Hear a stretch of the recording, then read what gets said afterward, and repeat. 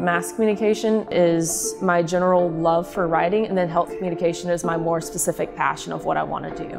What I want to report on is mental health. I want to look at factors contributing to an increasing decline in mental health, like depression and anxiety rates in college. I know that helping people to understand mental health won't remove the stigma, but I hope to somehow find a way to create positive connotations to combat the negative ones that already exist. I've been able to get help from teachers here, mainly Dr. Baris, because he pointed me in the direction of health communication, and I had his senior seminar class where I developed the study, and I will talk to anyone about mental health and what I want to do, and they'll just seem kind of bored or like, oh, like they don't understand what I'm talking about, but he really gets it, and he keeps pushing me to do more, and it's making me see that I should be pushing myself no matter who cares or who doesn't care, because I want to make people care. What has made me the most proud being at Upstate?